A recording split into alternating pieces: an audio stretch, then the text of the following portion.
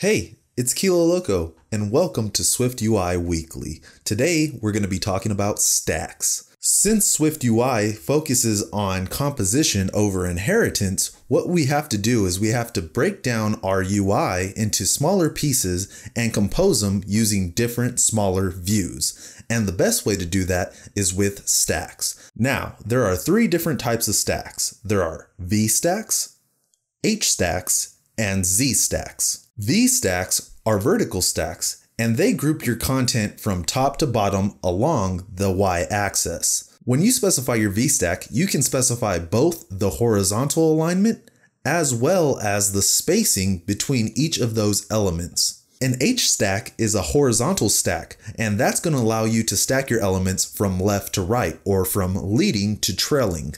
Just like a VStack, an HStack has spacing, which you can specify what kind of space you want between your elements. The alignment is slightly different because it takes in a vertical alignment, and there are a lot of options to explore right here. The ZStack or the ZStack allows you to overlay elements on top of each other. The first element that goes into your ZStack will be placed at the very bottom of the stack. The last element in your ZStack will be placed at the very top.